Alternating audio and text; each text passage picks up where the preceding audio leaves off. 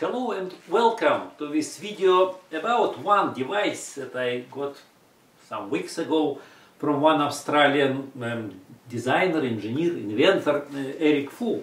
And here is the device that I got from him, and that's called AYO respirator, and the company is AimWell.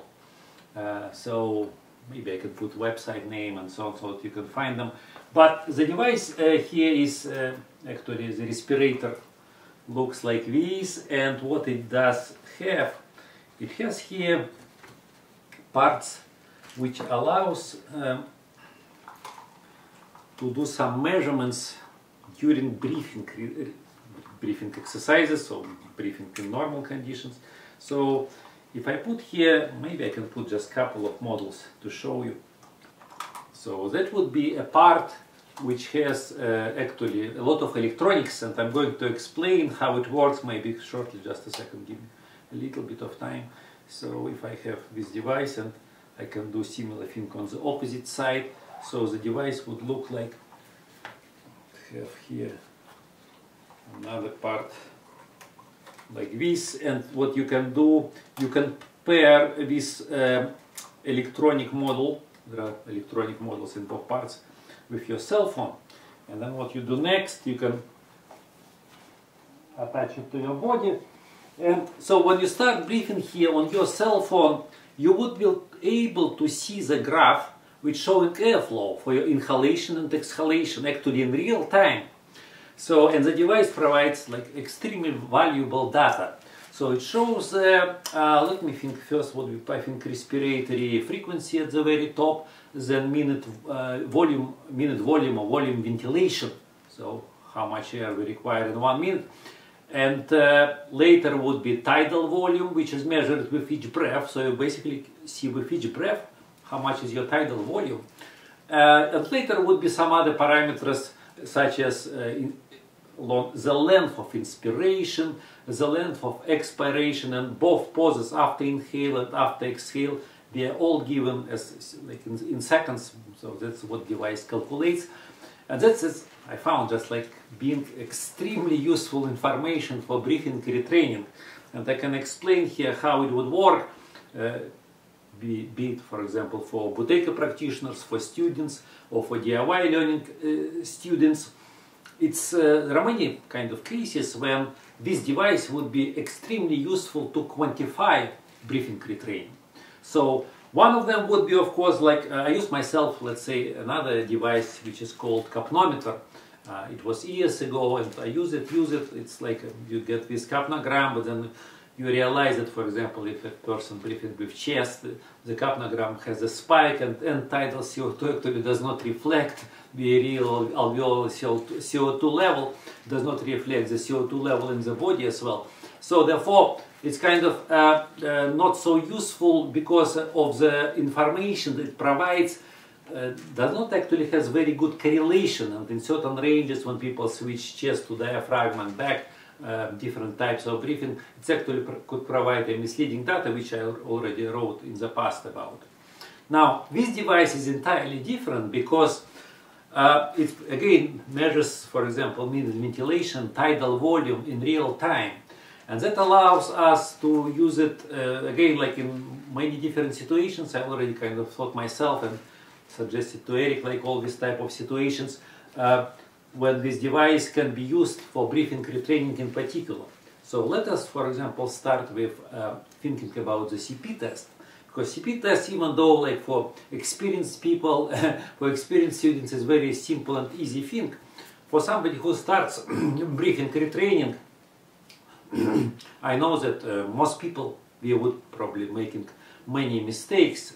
Probably most people would make a mistake when we do the CP test the first time. We do the test.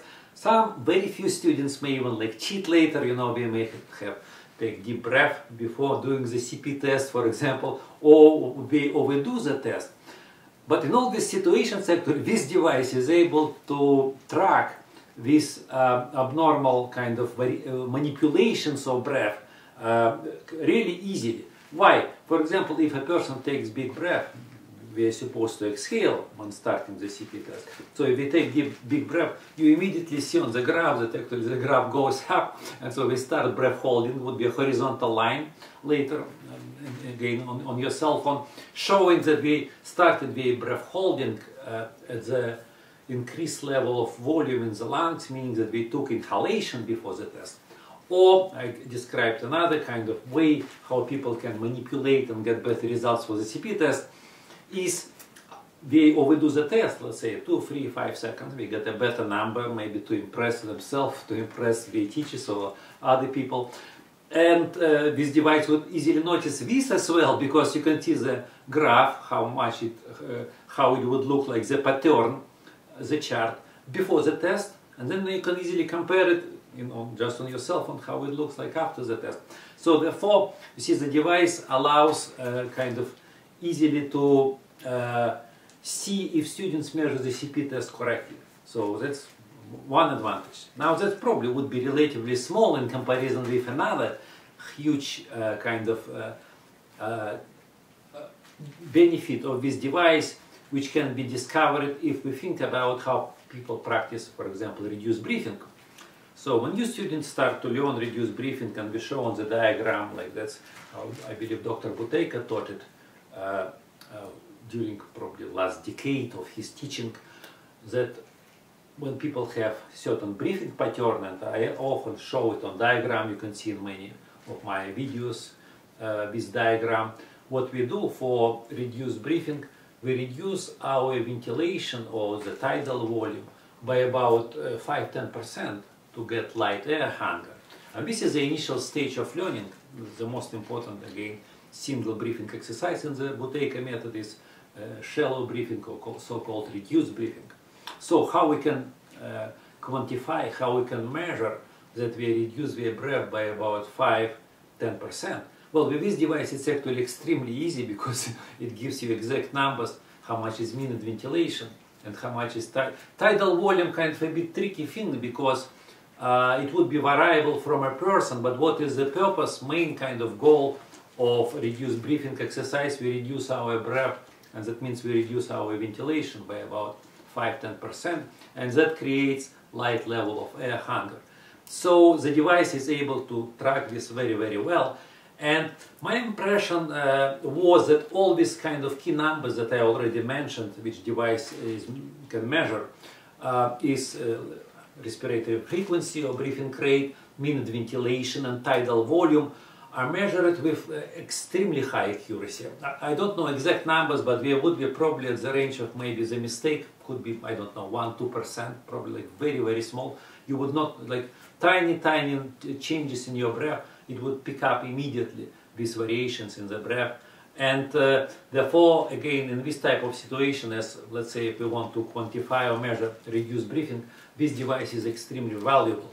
Now, also at later stages, because normally students, when they progress with their breathing retraining, they learn how to practice reduced breathing with moderate level of air hunger.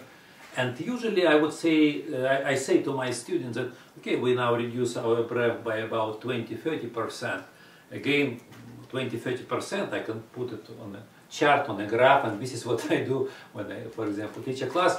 But this device allows us to measure this exactly, so 20–30%.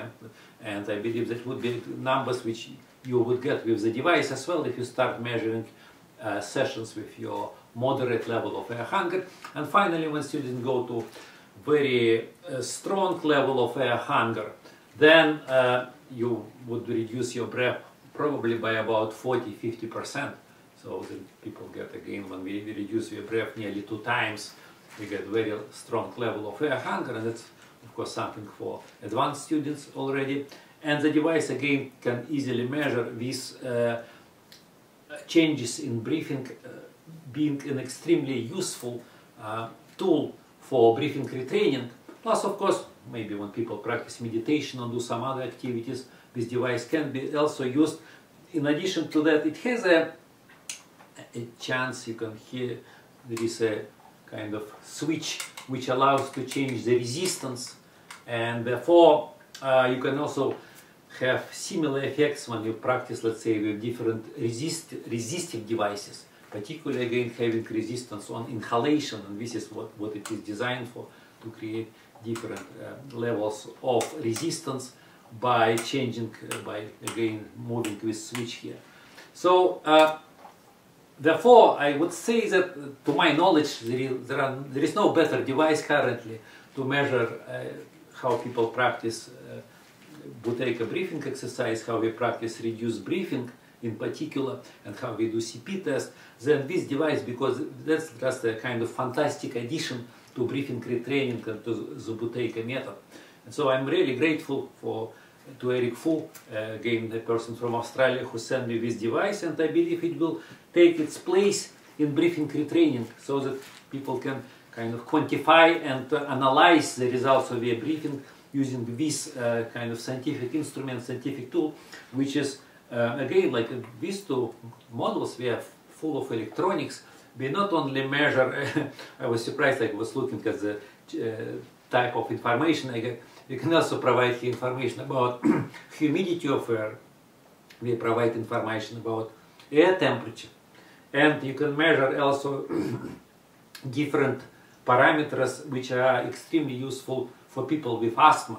So airflow and various expiratory velocity flow factors related to, again, presence of asthma, degree of inflammation in airways could be measured using this device as well. So yeah, that's just again like extremely good addition to breathing retraining and useful tool to quantify breathing retraining and do some other again tests related to Buteyko method and retraining of our breath.